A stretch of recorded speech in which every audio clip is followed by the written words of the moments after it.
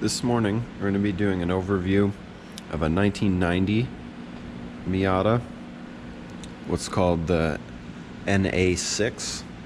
So this is the 1.6 liter, made from 1990 to 1993. So we're going to be doing an overview here as part of our series, just covering all the important components and some common issues and things to look out for if you're ever working on your Miata. So we'll start over here on the driver's side. Similar to most Miatas, you've got the diagnostic port here. On the NAs, most of them have it labeled, which is really nice. Allows you to quickly reference which pins that you want to look at. The labels in here are a little bit cryptic. FP is for fuel pump. That's pretty easy to work out. 10 is for setting your ignition timing.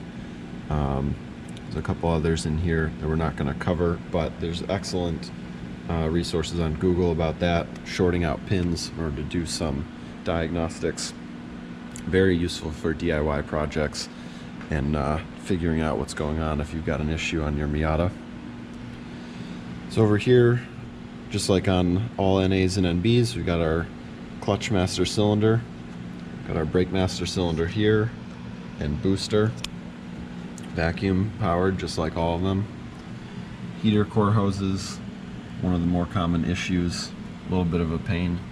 We've got those there, just the same as pretty much every Miata. The 1.6s are unique that they have this device here. This is your AFM, or airflow meter as it's called. Basically works the same way as a mass airflow sensor on the other cars, but it is actually a mechanical device that has kind of a trap door in there that as the airflow comes through, it actually pushes that door. You can actually see it on the housing here. It pushes that door open, and the further that door opens, the more airflow there's getting, and it provides more fuel. So works very similar way to a mass airflow sensor on any other car, but they can be a little bit finicky. They can have some issues, so something to look out for if your car's not running right. There's not much here behind the headlight. You've got the motor itself for the headlight. It does actually have a manual adjustment if you need to move it up or down. If for some reason it's not working or you need to adjust something, you can actually rotate this and it will raise and lower the headlight. However, if the power's on, it will fight against you. So make sure you disconnect the power before you do that. Got some connections here for your airbags. Otherwise, not too much going on over on this side. As we come across the front, very standard layout for all the Miatas. Got your radiator here, got the line going over to your overflow tank. 1.6s are unique in that they have a temperature sensor actually on the thermostat housing here. So your thermostat's under there, and there's this temperature sensor. This is actually the one that controls the fans. So if something goes wrong with this, your fans may not work. So it's something we always check for. When we've got cars in here, this wire can sometimes get corroded, and basically if there's an issue there, it can cause your Miata to overheat. Just like all the other versions of Miatas, you got your crossover tube here. It goes from your air intake, which, by the way, the filter is underneath there. Just take out a couple of these screws and get to your air filter pretty easily. There's a couple screws on each side, a couple down at the end. But the crossover tube here takes the air from the air filter and the airflow meter across over to your throttle body. The 1.6s are kind of unique because it is a two-piece design that's removable, and this side is sort of flexible, and we have seen issues where in between these grooves here you can get cracks, and that basically causes unmetered air to come in through here versus going through the airflow meter. It can cause the car to run lean and have some issues. So that's something that we check on inspections to make sure this is good, this is still flexible, and that there aren't any cracks hidden down in between any of those grooves in there. I'll come over to the throttle body here. Again, kind of a 1.6 specific thing. There's this little damper on the butterfly mechanism here. And what that's meant to do is when you drop the throttle, it kind of lets it go smoothly. People used to talk about it a lot and say that, you know, if it went bad, it would cause your car to stall when you let go of the throttle and things like that. I've never really seen that myself. I don't really see as much talk about that as I used to. Honestly, I'm not really sure how important that is, besides it kind of makes it a little quieter when it closes instead of just slapping shut. So kind of a curiosity. And that's something that's not present on any other version of the Miata. So clearly even Mazda realized that wasn't entirely necessary. This little guy here, this is for adjusting your idle speed. It's just a little flathead screw in there. It has a little dust cover over it. On this side of your throttle body, this is your throttle position sensor. It's kind of funny to look back at this early 90s tech and like sort of large sensor for your throttle position, which actually only has 3 positions. It doesn't really tell you how far it's open. It only knows idle, wide open throttle, and then somewhere in between. So it's kind of a basic sensor, just like a lot of things on these early Miatas. There's a little tube here that's very important. It's kind of like an S-shaped tube here. That goes down to the idle air controller. It's a little hard to see, but it connects to that on the bottom side of your throttle body, just like most Miatas.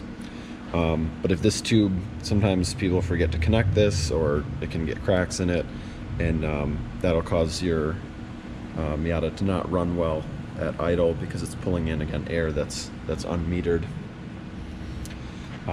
Another peculiar thing that's 1.6 specific is this valve on here. So this valve is actually an additional idle control setting, and it's a very mechanical device. What's actually going on here is these 2 lines here, these are coolant lines, which again, on 30-year-old cars, this coolant line comes down, it hooks to the bottom of the thermostat. You know, just more rubber hoses that have chances to leak. But what this does, it actually runs coolant into this little valve, and the valve that's in there is very similar to the valve that's in the thermostat. So based on the coolant temperature, the valve will move, and there's actually channels in here that sort of bypass the throttle body, and it works the way like an idle controller would. And so when the coolant is cold, this valve is open, allows some extra air, and helps the engine run more smoothly, and raises the idle a little bit when the engine's cold. And then as the coolant heats up, it will close the valve and then bring the idle down, just to be controlled by the normal idle control valve. So it's kind of a strange thing. We've torn into a bunch of them, you know, looking, you know, for possible issues on cars that were having problems, and we've never really found a problem with one. They seem to be pretty robust. They also close pretty early. We've played with them, putting them in the freezer, sort of looking at, you know, what temperature they that they close off, and it seems to be around like room temperature, 70-80 degrees. You know, they don't really, you know, on a summer day, you know, they don't really do anything on a cold start on a summer day. It's kind of more of a winter thing. A lot of people don't even drive their Miatas in those kind of temperatures anyway. So, but definitely kind of a curious thing, and that's what it does. Then we've got on here, we've got your fuel pressure regulator. This is something that's unique about NAs versus NBs. They actually have the regulator right on the rail. NBs, it's in the tank. So it's pretty rare, but we have seen these go bad. So you can see they're pretty easy to service, pretty inexpensive if you're having a fuel pressure issue. Over here on the back of the engine, right here is the cam angle sensor, kind of hidden back there, that 4-wire plug. and there's a bolt on the side of it there that's used for adjusting it. So that's how you adjust your timing. You'll loosen up that bolt and then just kind of grab onto it and rotate it. Just a few degrees makes a big difference. And you'll do that using the diagnostic port on the other side to set the timing to 10 degrees, and then use a timing light on the actual crankshaft pulley, and that's how you set your timing.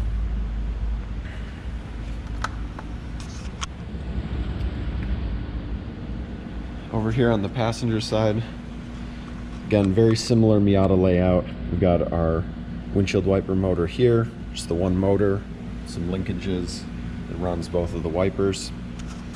We've got our fuse box up here. It's a little hard to open because they always hit the wiper motor. This has got a bunch of your main relays. It's got your fuel injection relay, and a bunch of the main fuses for the fuel injection and cooling fans, a couple other things, airbags. There is another fuse box located underneath the dashboard on the driver's side, and that has kind of all your smaller fuses for interior lights and radio and things like that. This is kind of just the big main ones. This is a 1.6 specific unit here. This is what's called the igniter module. This is an important part of controlling the ignition coils, which are back here, a little bracket on the back of the valve cover. These, fortunately, we don't really see a lot of issues with these, but it's something, you know, if you're not getting spark, and you know, maybe you've already replaced the coils and you've checked a bunch of other things, this is something that does control the spark. Normally when we have a car that doesn't have spark, it's because of the cam angle sensor, which is on the back of the motor there. That controls the fuel and the spark. There is no crank position sensor on a 1.6 engine, so usually that's the first thing that we go to if you have no fuel and no spark. That's usually the first thing to look at. The front of the engine is pretty much the same as every Miata. Got your power steering pump here. All Miatas have this too. There's a little wire going here, which is for a pressure switch on the power steering pump. Helps control things related to the idle and sort of looking for load from the power steering pump, similar to the way it will react to load from the alternator. We got your power steering reservoir right here. And again, similar to other Miatas, over on this side, we've got the AC lines going into the cabin there. Got your fill ports and pressure ports here. Right here is your fuel lines. So these, on the NA Miatas, it is a return-based system. That is to say, the fuel comes up, goes through the rail, through the regulator, and then the excess gets returned back to the tank. NBs are returnless, so there's only one line that comes up from the tank, and the regulator is in the tank. So on these, sometimes there's confusion. If these get hooked up backwards, the car won't run, the regulator won't let the fuel flow backwards. So it's a pretty easy mistake to make. The way that it's easiest to tell is that the one here that goes sort of toward further back, this is the one that's going to the regulator, and so that's the return. It goes through this side, through the rail, through the regulator, and then the regulator drops the pressure, and the excess from the regulator is what's returned here.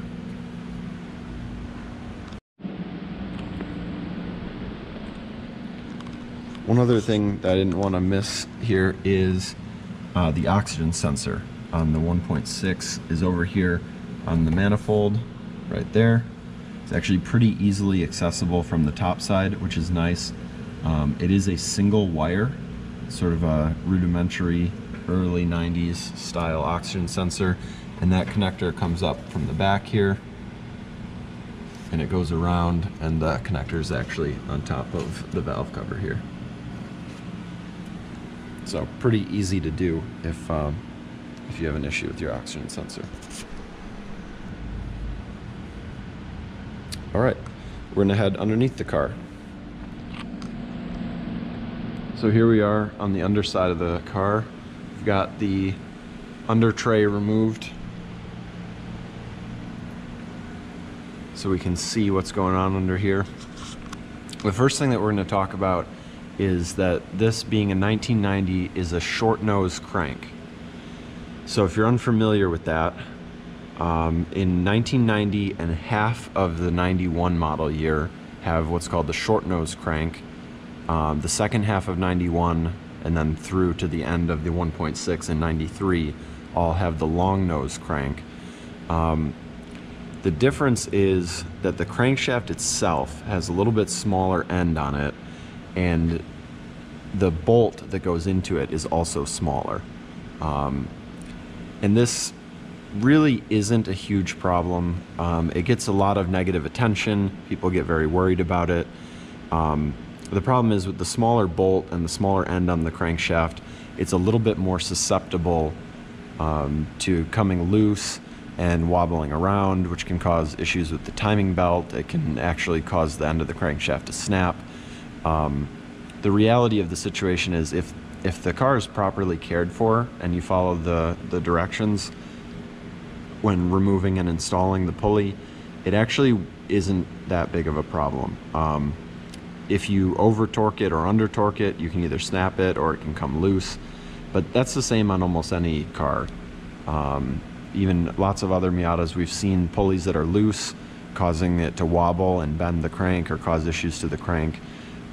We've seen actually just about as many on 1.8s as we have on short nose 1.6s. So if you follow the directions when you're doing a timing belt, or whenever you have to take that pulley off, and the pulley right here, and then there's a bolt on the inside of it.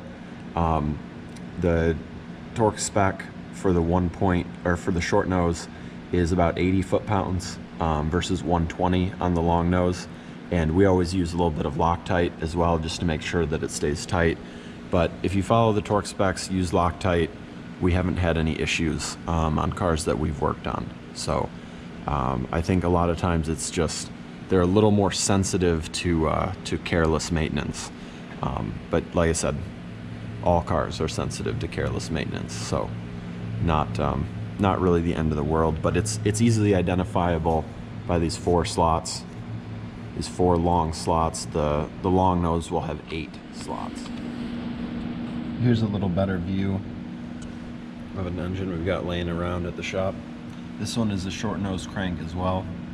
It's pretty easy to spot the 4 large slots in it versus a long nose crank will have 8. Otherwise, under here it's pretty similar to every other Miata. Suspension is interchangeable pretty much from anything from 1990 to 2005. Control arms, tie rods, all of that stuff.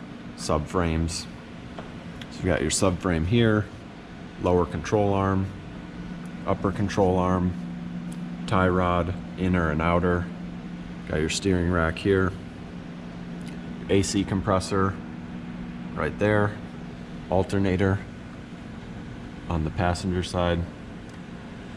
The oil filter is kind of hidden back here. We'll get another shot of that. Kind of see your starter just barely back there. And from the underside this way, got your AC lines here. If you're replacing the radiator, it's easy to forget that there's 2 little bolts here that hold the AC lines onto the radiator. Just take those off and the radiator comes right out. AC condenser on the front side here. Transmission. The transmissions are interchangeable between all NA and NB Miatas.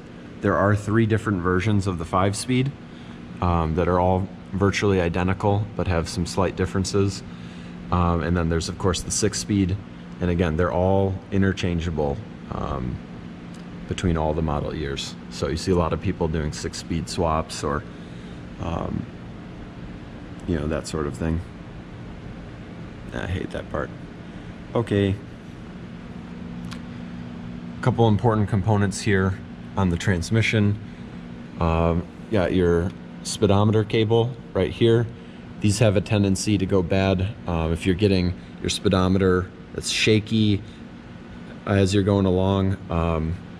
That's caused by the cable. Sometimes the cables will actually squeak or make some annoying sounds. It's relatively easy to replace. It just kind of goes up to the firewall up there, goes through and into the back of the cluster. Pretty straightforward repair. It hooks right here into the side. This is on all NAs. They have a cable. NBs actually went to an electronic sensor. So you'll see basically in the same exact position. And if you are swapping a transmission from an NB into an NA, you can just remove this and plug it into the NB transmission to basically convert it to run on a cable. Super straightforward. As long as you save this piece from the transmission, make sure you don't throw that away. The actual little 10mm bolt here, and that plate kind of holds the gear in place that you need. Over on this side, you have the reverse sensor right there. That is part of an interesting repair that we've done a few times, where the car can get stuck in reverse, and that's actually quite solvable if you take that sensor out, kind of stick a screwdriver in there, and you can actually move one of the linkages internally that kind of gets dislodged, and you can actually solve that problem without even taking the transmission out of the car. So we've done that a couple of times. The next one that comes through, we'll make sure to do a video on that. It seems like you need a new transmission, but it's actually pretty solvable. Over here, we've got the slave cylinder right there. These are the same for all NAs and NBs. It's something that's kind of a common issue, pretty easy to replace if it starts leaking. Usually leaking is basically the primary issue that they have. All right, moving back. Got your power plant frame here. Same thing on all NAs and NBs. They're all interchangeable. Just supports the back of the transmission, and then it supports the front end of the differential there. As we move towards the back, we've got our exhaust. We've got the downpipe here. Comes along to the back. We've got the catalytic converter. On NAs, it's kind of interesting. The catalytic converter is completely removable if you needed to replace it or even delete it. You just got a flange on each side, so it's pretty easy to pull that out and replace if you ever needed to. On 1.6s, there's no secondary oxygen sensor. Most of the Miatas right in this area would have a secondary oxygen sensor. Being an OBD1 vehicle, the onboard diagnostics are much simpler, and so there is no secondary oxygen sensor. So don't need to worry about that, which also does mean if your catalytic converter goes bad, it won't set a fault, it won't let you know. So to some people that's a bonus, but that's just how 1.6s are. The prop shafts for 1.6s are a little bit different. They're slightly different length than on 1.8s, and that's because the differential itself is actually a slightly different length, sort of sits a little differently back here. It's very common, people will swap a 1.8 differential into a 1.6. They're a little bit stronger and you have better options. I'm not going to go into too much detail today on the different versions, but there was no Torsen style differential available in 1.6s. So you see a lot of people, if they want the Torsen, you grab one from a 1.8. You take the shafts from a 1.8 and the drive shaft as well from the 1.8. But you can reuse the PPF. It mounts the same way into the subframe, it's a relatively straightforward swap, but you do need both the prop shaft and the 2 half shafts in order to do that. Similar to every other NA and NB, got some very important wiring here that runs along the PPF that goes up to your starter, as well as carrying power to the front of the vehicle, as of course the battery is in the trunk. Very important ground here on the PPF. That's something that sometimes gets corroded or has issues. Easy to overlook, being kind of hidden under the car here, but that's very important to make sure that that's in good condition, especially if you're having electrical issues. The rear end is again interchangeable, all NAs and NBs. Control arms, of course we've got our lower control arm here, upper control arm up there. We've got our shock, disc brakes, just like on all Miatas have rear disc brakes. Exhaust system, pretty similar. It is not interchangeable between the NA and the NB. Some of the mounts are different, and these can sometimes be annoying because there's no flange back here. The NBs actually have a flange, which makes it easy to kind of drop part of the mid-pipe and leave the muffler in place, depending on what you're working on. So it can be a little bit more annoying, but overall, basically the same layout, but again, not interchangeable between NAs and NBs, mostly because of the mounting positions, the hangers and that.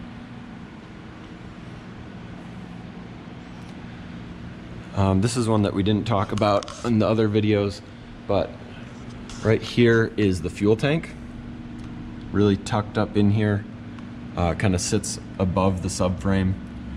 There is a drain here. Not all Miatas have a drain on the tank. It can be very handy if you've had a car that's sat for a long time. It can be very useful to be able to drain the tank.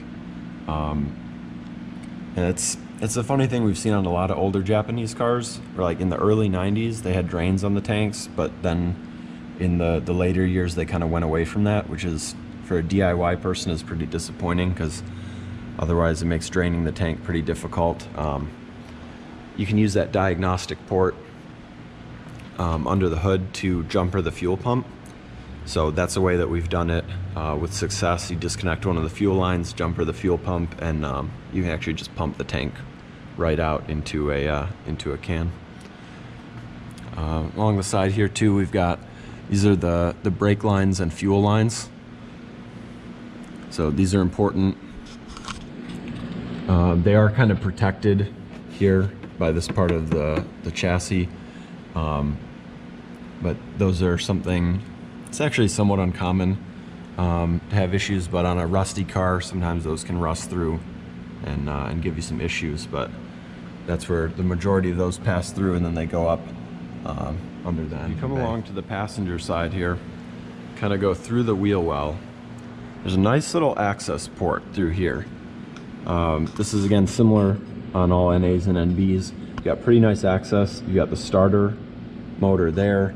You got the top side of the slave cylinder, pretty easy access. That's the bleeder there on the right side of it.